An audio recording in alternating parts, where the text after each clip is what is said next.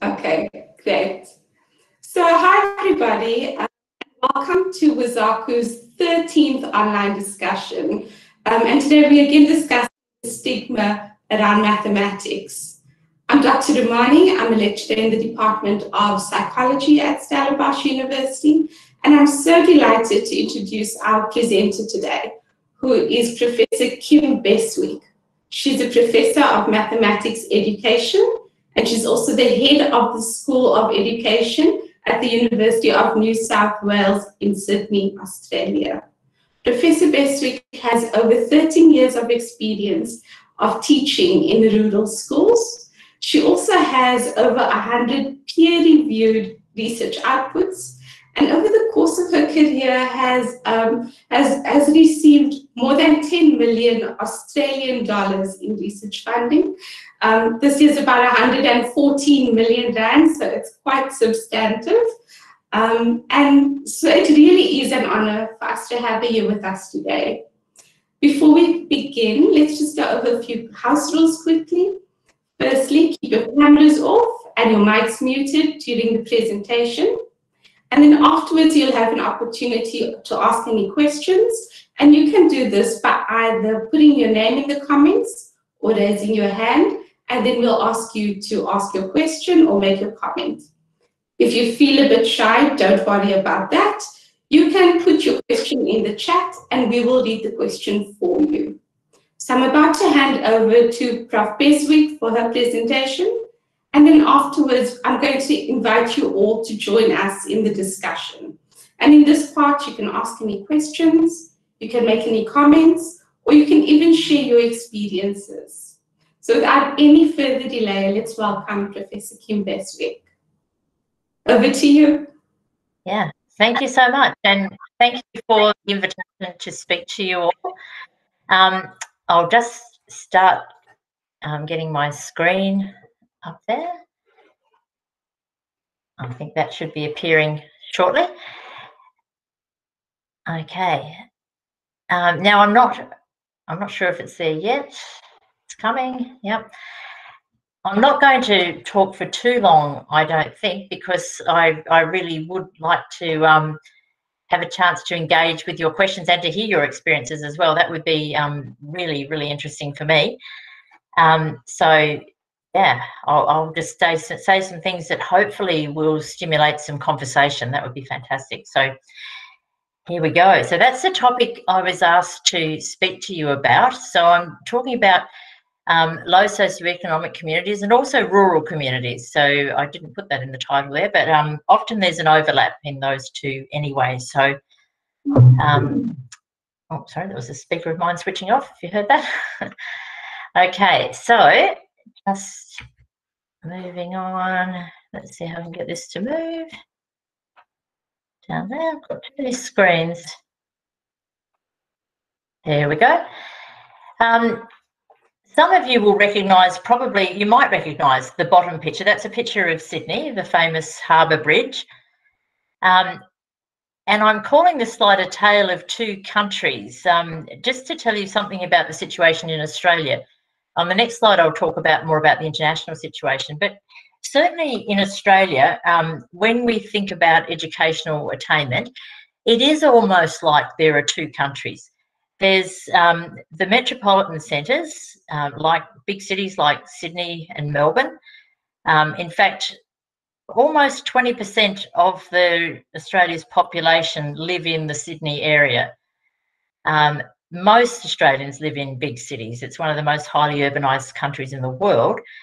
But the vast majority of Australia's landmass is not metropolitan. So the photo at the top of the screen there was taken just a couple of weeks ago when I went on a drive just in New South Wales, the state of Australia where Sydney is. And that 6-hour drive from Sydney, I was still in the same state. And this is a rural area where a few years ago it was in drought, but now it's looking rather nice. And it's just a different world in the little towns out there in terms of educational attainment and opportunities for kids.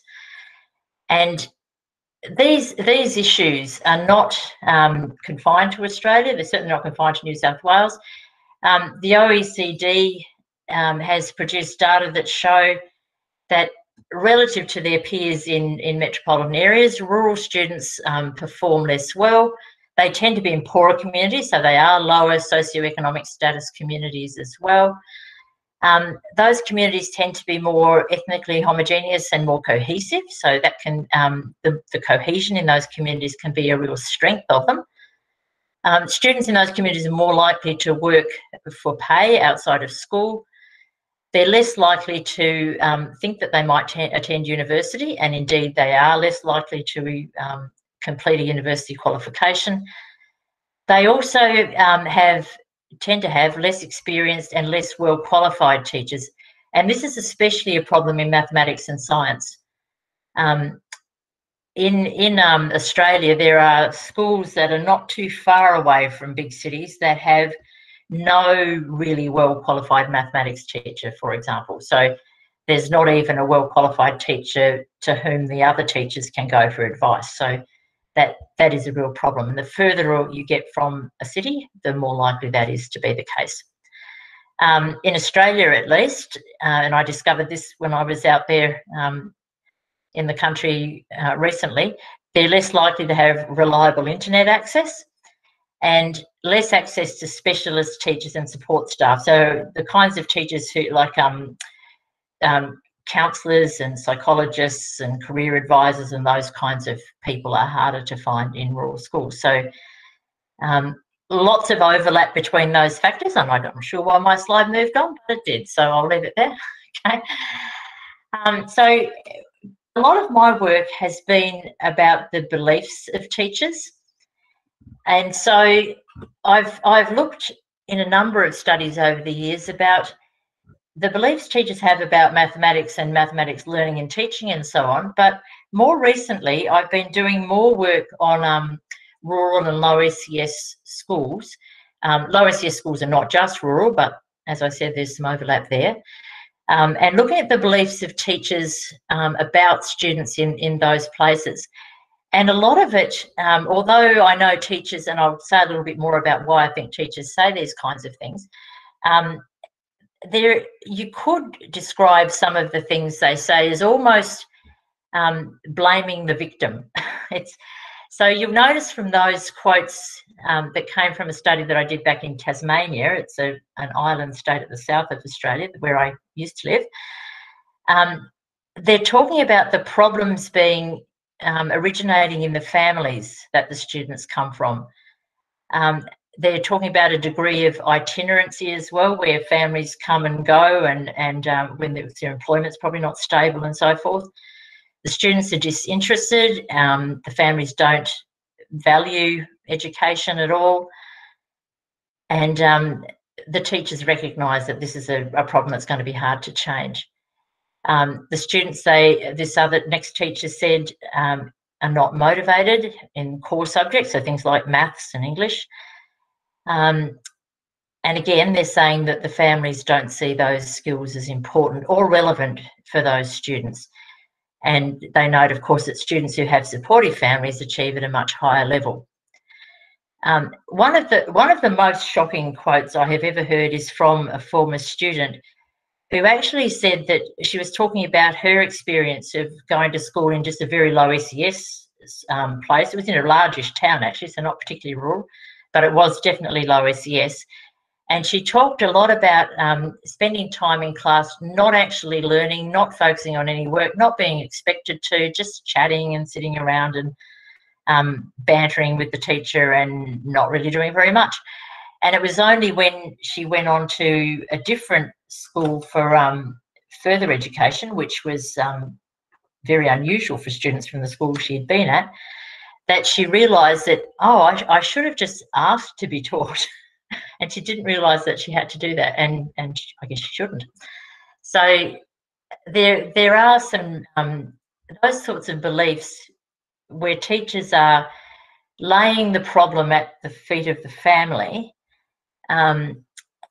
It's not very helpful. It's not going to lead to teaching that's going to assist those students. Even if the things they're saying about their family problems are true, it's still not very helpful.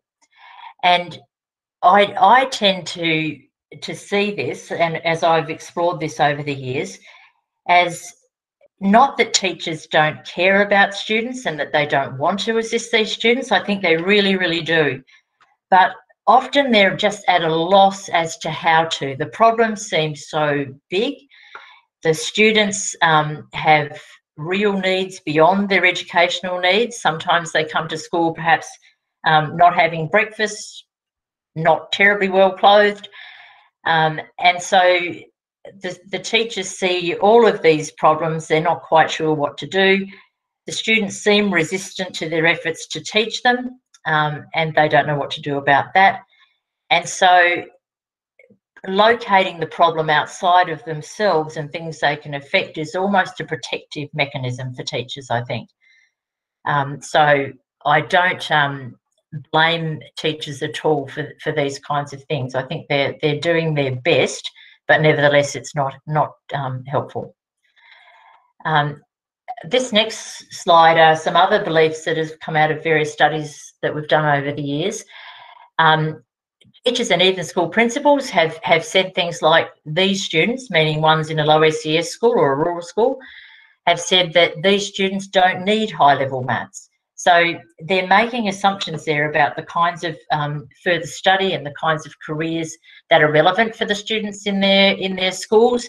Sometimes they're just referring to the lower streams, sometimes to most of the kids in the schools. And sometimes this is also a way to rationalise the fact that we can't get a well-qualified maths teacher to teach the most demanding maths subjects in the senior years of secondary school.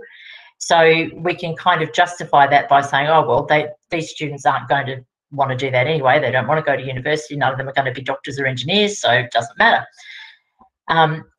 So that's kind of a self-fulfilling prophecy as well.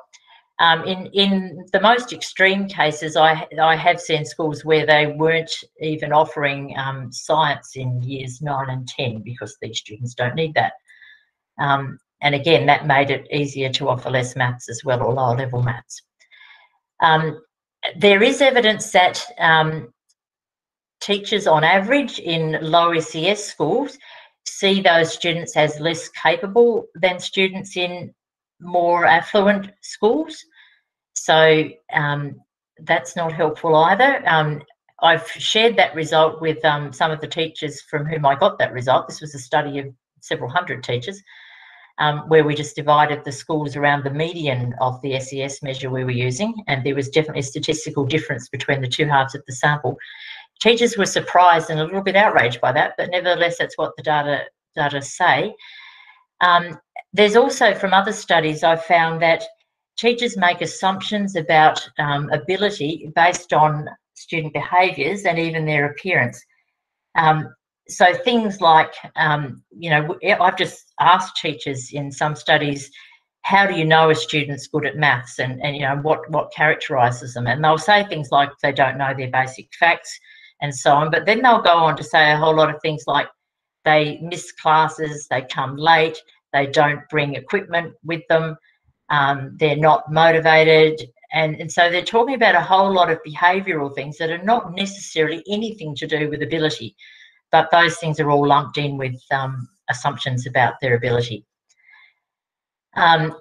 The third dot point there is one I alluded to on the previous slide. You know, we can't expect children who come from these terrible home backgrounds to learn. And so that can translate into schools providing pastoral support and all kinds of other supports before they address academic attainment. And my view would be that, of course, we need to look after the students' you know, needs for food if they come to school without having a breakfast and so on, and we do need to provide pastoral support, but we also at the same time need to address academic supports as well. The study that finding came from was one in which the teachers also identified that one of the main barriers to students continuing with their education and finishing secondary school was actually their low literacy and numeracy skills. But all the supports in the school were focusing on pastoral kinds of supports instead. So that didn't quite make sense logically. Again, neither these students nor their parents value education.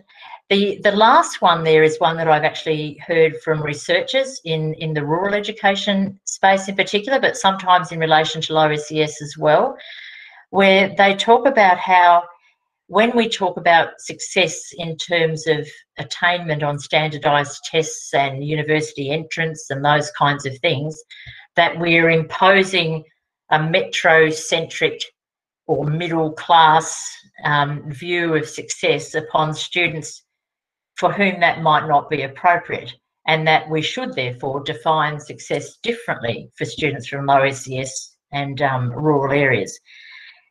I think that's coming from a place of not wanting to look at these students from a deficit kind of viewpoint, which is very important and admirable, but it can also have the effect of almost trying to define the problem away. If we say that success is different for these students, we're really entrenching lower academic expectations, and that's not helpful. That's my view anyway. So, and then a lot of what I've been trying to grapple with for the last quite a few years actually is how we can actually influence teachers' beliefs. And there's a lot of research that's been done over many decades that shows that beliefs are really quite hard to shift in the long term. And there are all kinds of debates about whether changing teachers' behaviour, changing their practice leads to change beliefs, or whether you have to change the beliefs first and so on. I think the consensus generally is that it's a bit of both, you work on both. But there are particular beliefs that are implicated in the issues I've just been talking about that are what we call quite central, which means they're very connected to other beliefs that teachers have. So they are the most hard to change. They're often connected to the teacher's own identity as a teacher. So you'll recall before I talked about how some of those beliefs that teachers have in laying the blame for problems outside of themselves are about protecting themselves and their own identity as an effective teacher. So they can protect that by saying, well, it's not my teaching, it's the family that these children come from. So those beliefs are most hard to change. They're often beliefs that are formed quite early in life from teachers' own experience of going to school or their early experiences of teaching. And because they've been formed early, lots of other beliefs do tend to be connected to them, so that makes them central. So because of all of that, belief change is really difficult work. Now, I'm just mindful of the time. I could tell you some stories about some of the ways that I've formed my own beliefs about this, just to illustrate, but I might leave that for now, and it might come up and might be relevant in our conversation because I think I've probably talked for long enough. So I'll finish with this photo, which is actually the laneway into the farm where I spent a fair bit of my childhood. So that's a nice little rural place where I grew up in Tasmania, and my email's there as well, so we can continue the conversation afterward if you'd like. Okay, I'll stop sharing and we can start talking, or you can start talking and I can start listening. Thank you, Kim. That was really a great presentation and we want to hear those stories. So I hope that you'll share some of those with us now. When I saw your first slide about the tale of two countries, I thought about South Africa, where we have this high Gini coefficient. You know, there's a huge difference between those who have and those who don't. And sometimes it feels like it's the tale of two worlds, not the tale of two countries. Yes. Really keen to know when you speak about changing beliefs as one type of recommendation, but I'd like to know what other recommendations you have, because our problems, I guess, are very similar to what you found in your research. But yeah, from your research, what sort of recommendations can you make? I do think we fundamentally have to change the beliefs of school leaders as well as teachers. I think school leaders have an enormously important role to play in shaping the culture in their schools. there obviously aren't easy answers to these things, because if there were, we would have solved them. And I know these issues have been around for decades. But I think, you know, I know education systems, certainly in Australia and other parts of the world as well, I'm not so sure about South Africa, but they've tried all kinds of things like giving teachers monetary incentives to go and teach in rural or difficult schools, low SES places, and they've, you know, tried subsidising their housing and, you know, offering scholarships for teachers to train and then go and teach in these places, none of which have been particularly effective. So I really think that an important thing that I'm sort of beginning to work on now is how we can use stories to appeal and to connect with teachers' emotions and their identity, because I think that might be a key to perhaps shifting their beliefs in the directions that we want. So I might just share one of my stories just to illustrate that.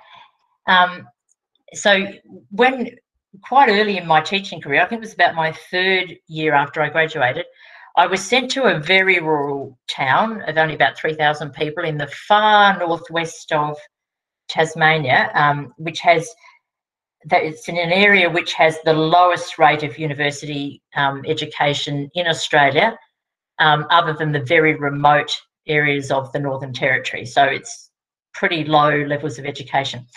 And I was told by the head of maths there that I was going to be taking the middle class of 3 in year 9.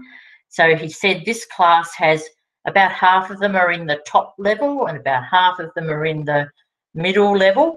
And he was about to tell me, you know, show me the class list and tell me which kids were in which side of that divide.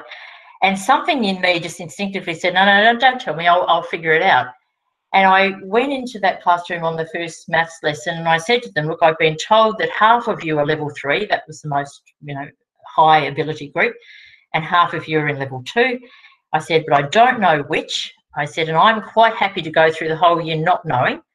And I'm going to save myself a little bit of time and effort by teaching you all as if you're in level 3. I'm just going to prepare one set of lessons and we'll do that for as long as it works.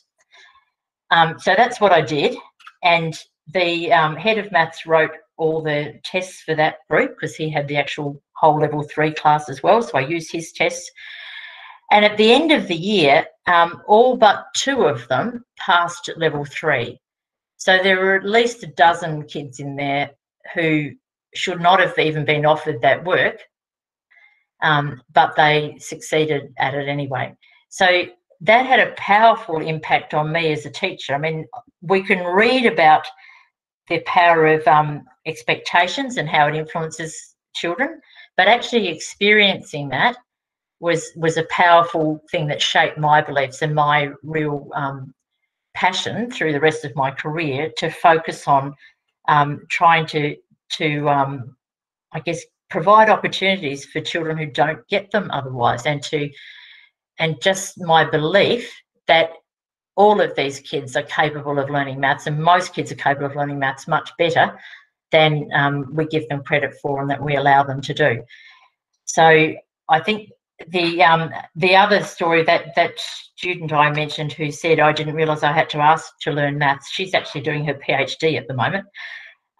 And some of the stories she's gathered in her data from low SES schools, I just find I can't help but, it almost brings me to tears when I read them. They're just so moving about the experiences of young teachers going into these schools, the honesty of their reflections about what they're thinking about these children who might be, you know, dirty or, you know, not well cared for apparently, and the judgments they make, and then how they shift as they grapple with those ideas and are challenged about them. So I really do think that getting stories that tap into teachers' emotions is a really key way of starting to shift their beliefs. So that was a very long answer to a question, sorry. No, thank you. I appreciate that. It makes a lot of sense. And I think that it's something that maybe Sophie and the rest of the group can also look into and explore a bit more. So we've got a few questions, or people would like to ask a few questions. So firstly, Tristan, and then after that, Sumaya. But if anyone else would like to ask a question, please raise your hand or put your name in the comment or type your question in the comment. So Tristan, over to you. What would you like to say? Hello, very nice to meet you and be able to ask you a question. Just to confirm, we can both hear and see each other. Yep. Okay, fantastic. So I have been accused of my mic echoing a bit, so when you're answering, I'll switch it off. So if I forget, please yell at me.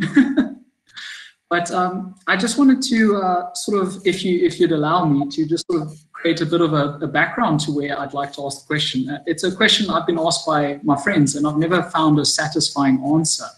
And I think, as you would have found within what you have been doing in your research, is that we are very much formed by the society we are part of. And I believe, as most of you are academics and teachers and so on, I think in terms of a moral obligation, one of the worst things is wasted potential.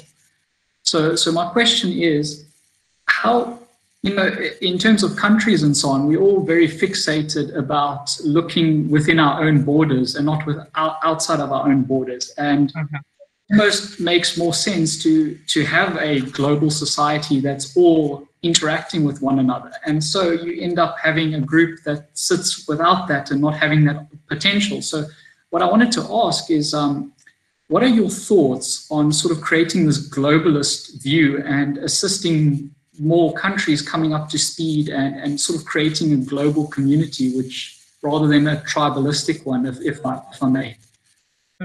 Wow, that's a big question. I think it's possibly beyond my expertise, but I mean, it's definitely the way we should be thinking, and the way I don't know how we would ever get there. There is just such a tendency for politicians, at least, if not people generally, to be very nationalistic. In Australia even, and it's possibly the same in South Africa as well, where we have different states within Australia, they are even tribalistic. And they, whenever there are international test results come out, New South Wales likes to say, oh, we're better than South Australia and Western Australia and Queensland, and, Victoria must have cheated. So it even happens within countries. So it's probably something about human nature, but I think the more we can think on a global scale, definitely, and not be tribal, because I think we all win if everybody does better.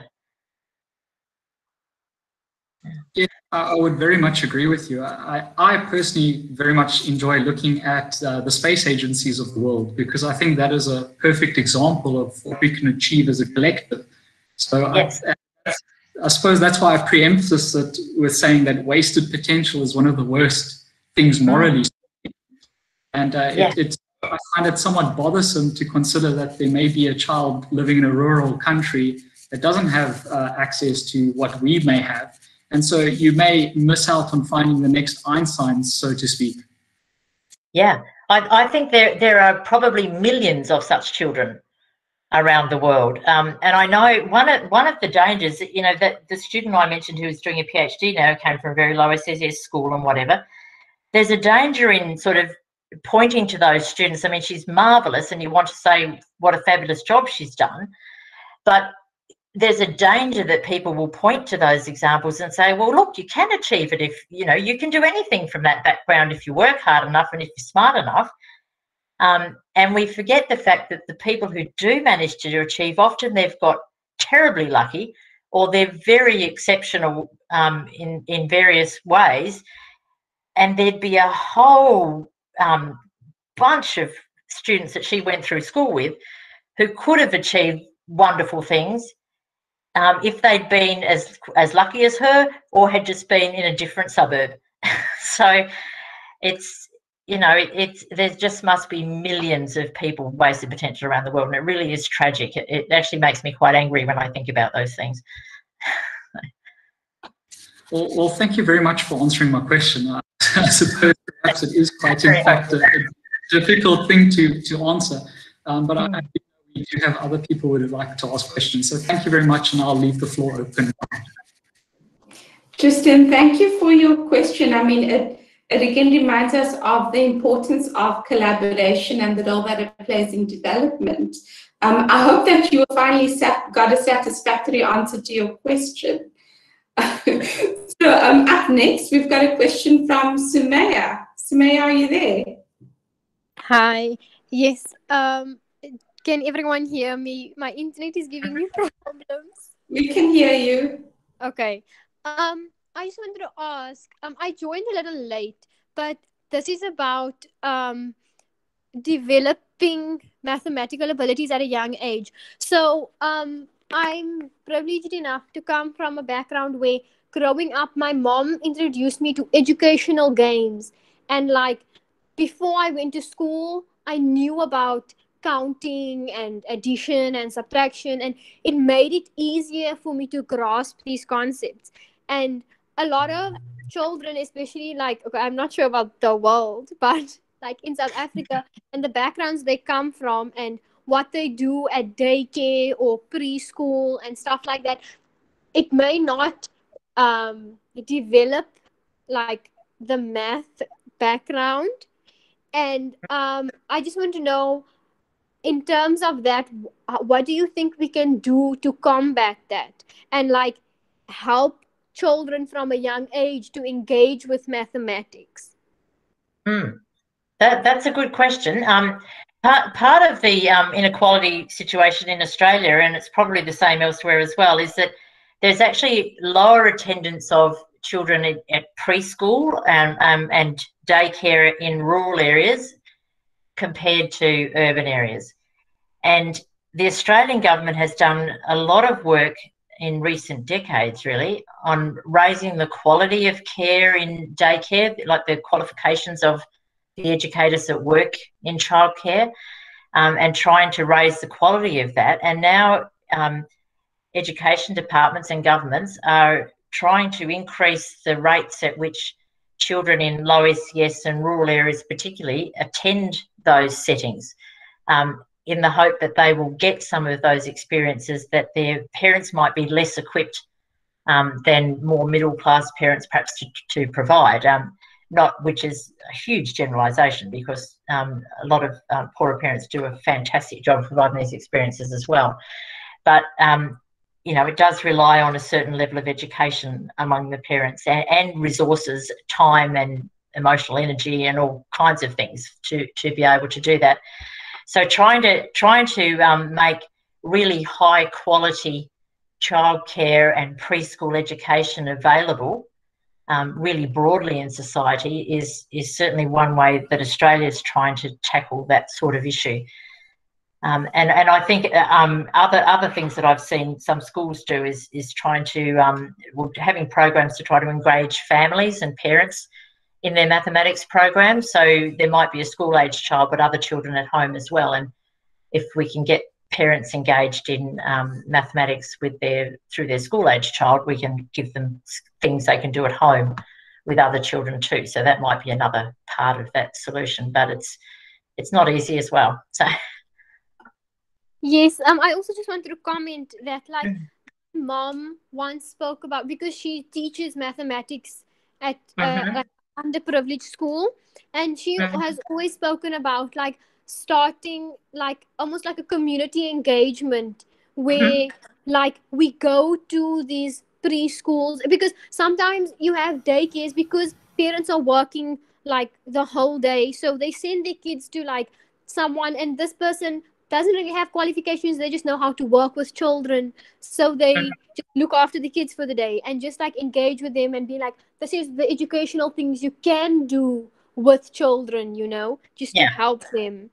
And I think South Africa could benefit from that, because we are still a developing country, and we don't have, I don't know, our government in terms of like giving education and stuff like that is a bit trippy, but yeah.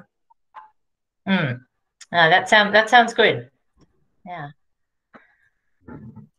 Thank you for your question, Sumaya. So we've got questions from Steve Sherman and Leslie Scott. And just a reminder, if anyone else has any question, please raise your hand or put your name in the chat. Steve Sherman, are you there? I am indeed. Hello, Kim. How are you? I'm Steve. Thank you so much for sharing the insights from your research. We are, well, I'm involved with an educational NGO, and we go into schools and we make maths fun for kids. We also do extension, but we also do remediation in underserved areas. And obviously the most prominent things that stand out are that students who come from rural areas or underprivileged areas, they don't have access to the same resources. They certainly don't have access to the same teachers that schools in the inner cities would have, because, I mean, if you think about the logic of it, if a government was funding the salaries of teachers, and you were a teacher, a really good teacher looking for a job, you're not going to rush to one of the poorest areas where there might be violence, where there might be a difficulty to travel on your own. You would obviously want to apply at the better government schools within the city, and subsequently, you don't always have access to the best teachers in some of these schools in the townships, as we described them. But what has been fascinating is that COVID-19 hit, and all of a sudden, the kids who had the least exposure to teaching now had none for several months. So that has set back learning in ways that we'll probably only ever discover in the next couple of years through research. But what has come out is that some students were given access to great teachers over the internet, whether it be through a community organization or a business that provided internet access or laptops or tablets. What is your take on Schools 2.0, where we start to make use of the internet and technological tools, where you can take one teacher and put them into 10 schools at the same cost? So now you know, if it's a case of we don't have any qualified teachers in an area, now you can have a team of 3 for an area that is, let's say, 40 or 50 times the size. And teachers can tap into that expertise and those skills at any time. The real issue is, do we have internet that can reach there, and do they have the equipment to manage that? So I just wanted to hear your take on that. I think that's definitely part of the answer. I know in Australia, even just, you know, with 6 hours from Sydney, the teachers were telling me the internet's not terribly reliable. But it's certainly something that is part of the Australian government's strategy to deal with, or the New South Wales government, it's a state responsibility for education. But they are thinking about exactly that sort of model, like using a teacher to teach students remotely, you know, from wherever that teacher happens to be. And as you say, they can reach a number of schools and small groups of kids in different locations simultaneously and so on. The only thing that I think is sometimes missing from those models is that could be relatively easily done, although it would cost a little more, is to also ensure that the less qualified teacher at the school with the actual children is present in those lessons as well, so that we're simultaneously using that teaching as a way to build the capacity of the local teacher as well. So I guess in one sense you're paying the you know, an extra teacher at the same time, so it's slightly more expensive. But I think longer term, if we can use that to build the capacity of teachers as well as to provide that good teaching to the students, then that's even better. And it also means that after the lesson, there's an adult in the room who's been exposed to the same material, who can hopefully help the children work through that and process it. So yeah, I think it's definitely part of the solution. Awesome. Thank you. No. Thank you, Steve, for your question. Leslie Scott, you have a question. Hi, yes, thanks. First of all, Kim, thank you so much for your presentation. It was very interesting. Can you hear me? Okay, my question for you is, it's a two-part question. And the first one is, obviously in maybe rural and areas where there is a higher rate of illiteracy and non-numeracy, people may not see the value of mathematics, especially as, as the years go by. So obviously basic arithmetic, is something that's seen as useful, but as children get older and concepts get more abstract, older members in the community who have maybe never needed to use mathematics do perhaps see it as being something peripheral to the needs of the community. So my first question is, how do you believe we can make mathematics more relatable, not just to students, but to communities as a whole?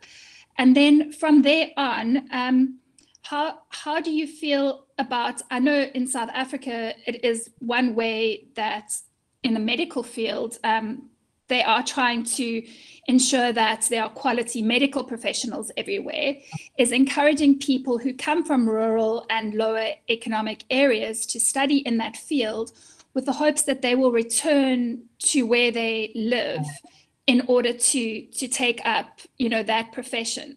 So where you are, is something like that in place? I'll try and remember the two bits of that question. So in fact, I've already forgotten the first one, but I'll start with the second one. You can remind me of the first one. So that idea of, I've heard it called grow your own, sort of in terms of teachers. Like if you encourage people from a local community to maybe go away and study to become a teacher, then they are more likely to come back to their local community. And there is some truth in that. What I have found in my research, though, that even when that happens, some of those teachers are not necessarily going to have different beliefs from some of those unhelpful ones that I talked about in the presentation. And my hypothesis is that the reason for that could be that when you have an area where there are very low rates of university study and qualification, if someone goes away to university to become a teacher, they are often quite an exceptional person from their local town. Not many people do that. And they have probably spent a good deal of their school life being told that they are clever and exceptional and whatever in various ways. And off they go to university, and then they come back. And they come back with a belief about themselves that they've formed through their childhood, that they are a bit exceptional and not quite like most of the people in that community. And they still have that belief. And, I've met teachers who fit that sort of model, who actually believe, because of their own experience, that university education is for the exceptional children in this town only, and not for so many of them. And so they don't necessarily have higher expectations. So it doesn't necessarily, you actually can get teachers there, but you don't necessarily get teachers with high expectations of those children, which is, I guess having a teacher there at all is a step forward, but it's not the full answer. And the first part of your question... Yeah, the first part of my question was relating to making maths relatable yes. Across the generations, obviously to encourage further mathematics study. Yeah, thank you. So I think, in all the times I've talked to parents in rural communities, I am yet to meet, or in any community actually, I am yet to meet a parent who doesn't want the absolute best for their child. So I think that's a given. And so I think the key to get parents on board is perhaps not simply, but to help them to understand that all the doors that mathematics can open for their child, all the opportunities that it affords, how important it is for employment. And in my experience, the majority of parents kind of understand that. They often are quite negative about maths themselves from their own experience of studying at school, but they do know it's important. And I know, a lot of the TIMS data from certainly Australia's TIMS data shows that students will say they'll agree quite strongly that maths is important, but it's almost like it's important for somebody else. It's important, but I don't want to study it. So I don't think it's too hard to convince people that maths is important. In terms of the relevance thing, I think there's some work to do with helping teachers to understand the relevance of mathematics to the jobs in the local community.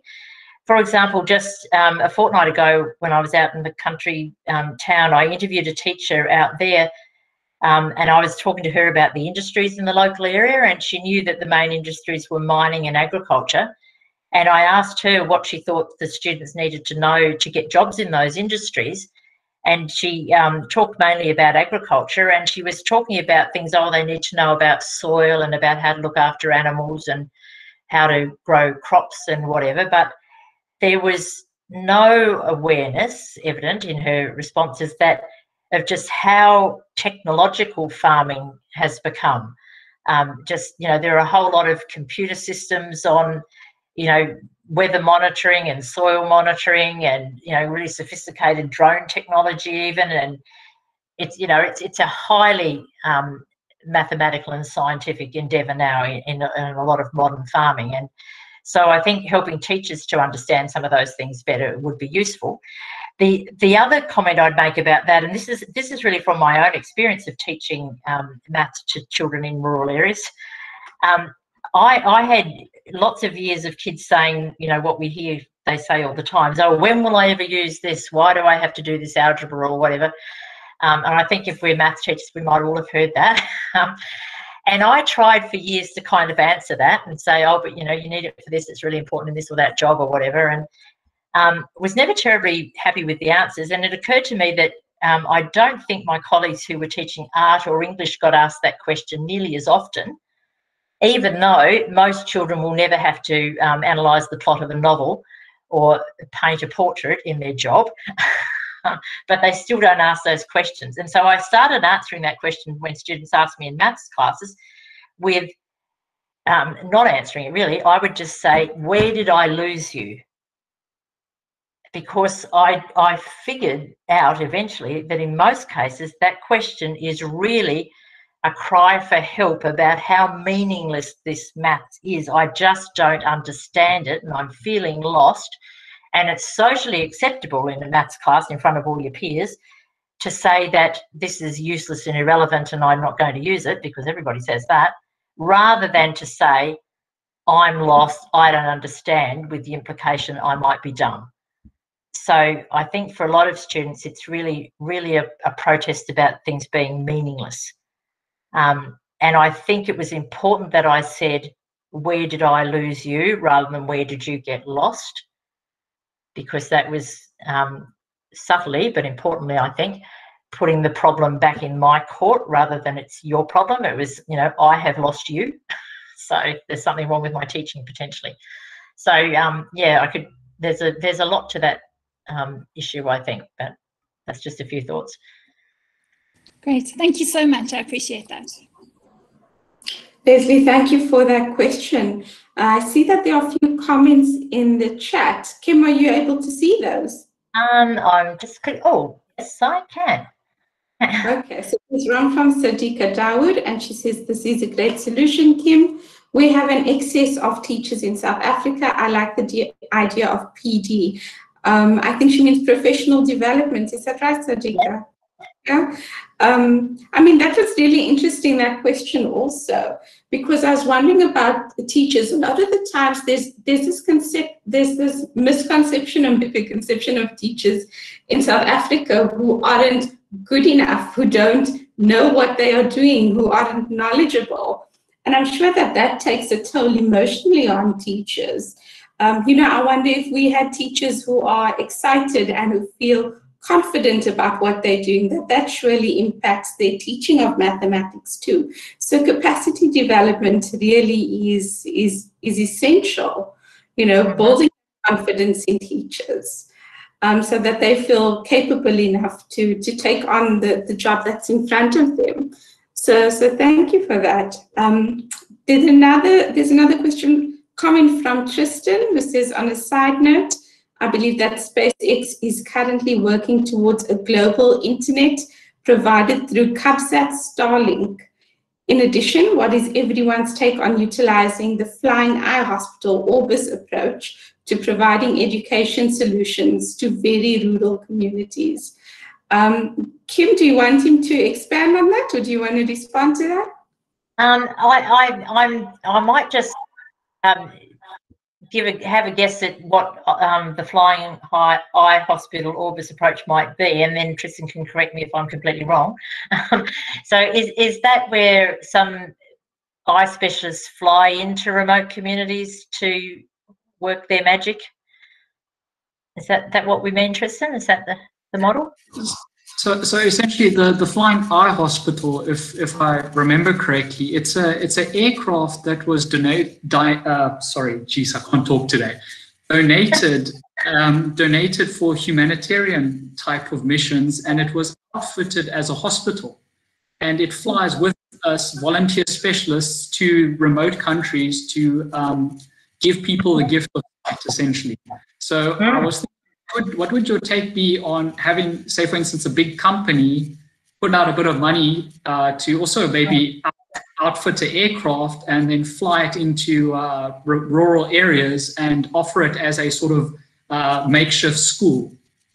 Yeah, that's an idea I hadn't thought about in quite that way. But in terms of professional development for teachers, I think the idea of taking the professional development to the teachers is definitely a good idea. I know rural teachers that I've talked to all over the place, when they talk about, certainly in New South Wales, all the professional development opportunities are in Sydney. And if they want to come to Sydney, it's a day of travel at least to get there and a day of travel to go back. And so the school's got to find a replacement person for 3 days, just for 1 day of PD. And so that just makes it hugely difficult. So I get, again, technology is part of it, but I said to someone in the education department just recently, in fact, if we use technology to deliver professional development to rural areas, why couldn't we have the presenter actually in the rural school delivering it online to people in Sydney? just for a change. That would be kind of fair. So and I have been part of a project a few years ago now where we actually got a team of us together, some university people and some education department people, and we actually liaised with a group of schools in a rural area about what their professional development needs were in maths, and we prepared a whole program for a fortnight. And we all travelled there and lived there for a fortnight and gave them all kinds of PD, from one-on-one demonstration lessons to after-school workshops to group planning meetings with grade groups across the schools and all kinds of things for an entire fortnight, which almost killed us. But it was great for the schools. It meant that we were sort of there with them in their context, and they didn't have to do all that travel, and they got great PD. So that's probably the closest I've seen to that sort of model. But I think definitely ways of getting PD to those teachers instead of expecting them to do all the travel or all the sitting at the end of the camera instead of in the live venue makes a lot of sense. I don't know if that's helped or not, but you have some lovely big ideas or big ways of thinking. I think what's really important is thinking about sustainability. So we need to find solutions that are low cost and that are sustainable for them to really work. So let's put on our thinking caps and consider that a bit more. Sumi, I know your hand has been up for quite some time, so now's your chance to ask your question. Thank you. Mine actually goes back to when Kim was speaking about parents wanting what's best for their kids. And I think in South Africa, we have a really big problem, especially in terms of our poverty and the amount of people that are in poor areas and rural areas, and the level of education of those people. Because from apartheid, what happened was that we were left with a large part of our population that hasn't received a good education. And so there are people who are living in rural areas that don't know that what is good for my child educationally. So we had a domestic who was working by us during COVID, and her son wasn't able to go to school for months, like we said earlier, because there's just no teacher or they can't have it happen. And she never, like, it was fine for her son to be there, but like she never necessarily understood why I would want to teach her son math, you know? Because that's something that's important. You can use mathematics to do this. And it's also because the people that they are surrounded by, that this boy will grow up around, they don't use mathematics in their everyday life. And so I feel like it's also mentally the space that they grow up in terms of how mathematics is viewed. And it's important in their life. But yes,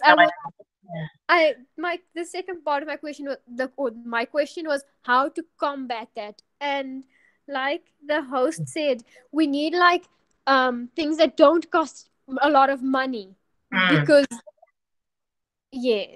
of the situation. But no, it's a really tricky question, and I don't think it's going to be solved. I don't even think lots of money would necessarily solve it. I think it is something that's going to take a lot of time to solve. So it's almost a generational thing, like one of those teachers said. It really is actually that. Even when we have teachers with all the right expectations and doing the absolute best they can, it's going to take, I guess, some of those parents and communities seeing examples of children going away and perhaps, achieving well and doing great things, and they can actually see what a difference education made in their lives. But it's, in some of those, in really, really poor areas, and I imagine some of the really remote parts of Australia are probably similar, where there are, Indigenous communities who have been, there's just huge rates of poverty and disadvantage in those places. And, where English is, a second language, and parents that haven't necessarily had successful interactions with education as well. So they are massive problems. But I think we just have to keep persevering, and we definitely need to do whatever we can to get the very best teachers in front of those children, and working with those parents as well. But there's no easy answer. Thank you, Prof. I wonder if we could squeeze one more question in, if you don't mind. I'm happy, I'm fine. Okay, Sean, now's your chance. Okay, hello. Thanks for your time. I know our time is almost limited, but coming to an end. But one thing that gets to me, which is fascinating, is how we develop our expectations of students and kids in our classrooms. How do we label them and identify them? And your story of going into that classroom at, not knowing where they were graded or what level they were at, that hit a note with me. And we've had debates and discussions about whether we should put students in classes according to their strength and their outcomes and their abilities, or whether we should just mix them up and randomly put them into classes in that way. And it gets to be quite a heated debate, because there's arguments on both sides for and against putting them in those streams. And I'd just be fascinated to hear your perspective from your experience. What you think, how that works. I mean, other people have done quite a bit of research that shows that grouping children by attainment, they often say ability, but it's really just by what they've attained so far, is detrimental to most children. It's not necessarily detrimental to the high achievers, but they don't suffer if they're in a mixed group either, if there's a good teacher there.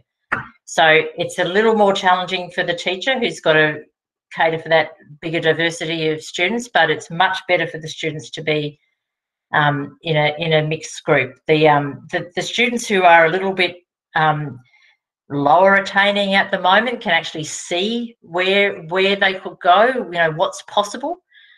And so I definitely would be in favour of the mixed ability groups. And there are terms that you may be familiar with that other researchers have used, like having tasks that have low floors and high ceilings. So they're easy for every child to access the task, problem solving, open-ended sorts of tasks, but they're also scope within the problem for students to do very sophisticated maths as well. So students can all do it, and there's room for them to surprise you as well.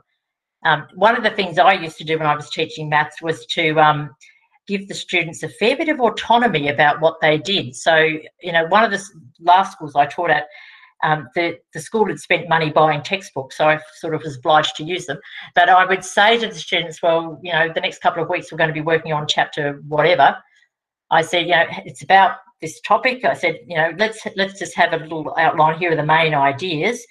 Now, you decide where you want to start, how many of each exercise you want to do, and as long as you can justify that to me, that's fine. I don't care how much you do. And some of the students would decide, I'm just going to do the last question in each exercise. And I'd say to them, well, why is that? And then they'd have to justify, they'd say, oh, that's where the hardest one is, so I can do that and I can do all the others. And then I'd say to them, well, how do you know it's harder? Which would make them look at another one. And so they do much more sophisticated thinking about the mathematics, because they had to do the kind of mathematics that the textbook writer actually did, thinking about the structure of problems and the sequence of understanding and so on. But they also had autonomy, and so they were much more engaged. They were making decisions for themselves, and the less confident kids would do lots of questions. The more confident ones would do fewer, and they all just felt better and more motivated about it. So those sorts of approaches are really useful, but I think having the mixture of kids is good.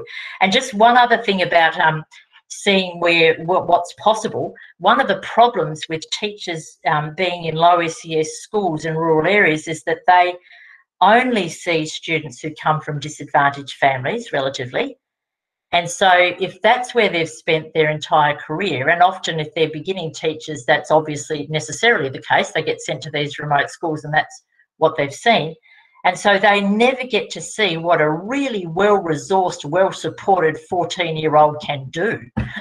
And so that sets a ceiling on their expectations. So, yeah, which is another problem with the low SES and rural schools. Yeah, so sorry, I ranted a bit. Thank you.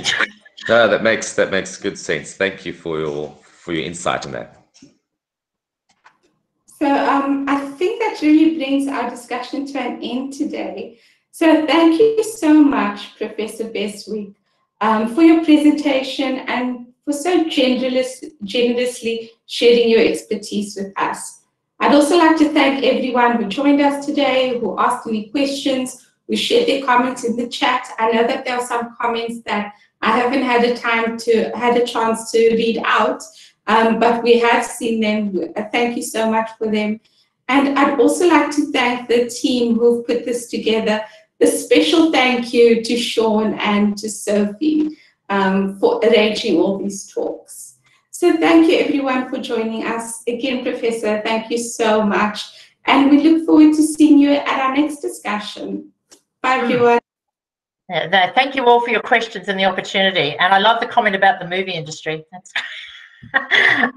Thank you. Thanks, everyone. Bye-bye. Bye.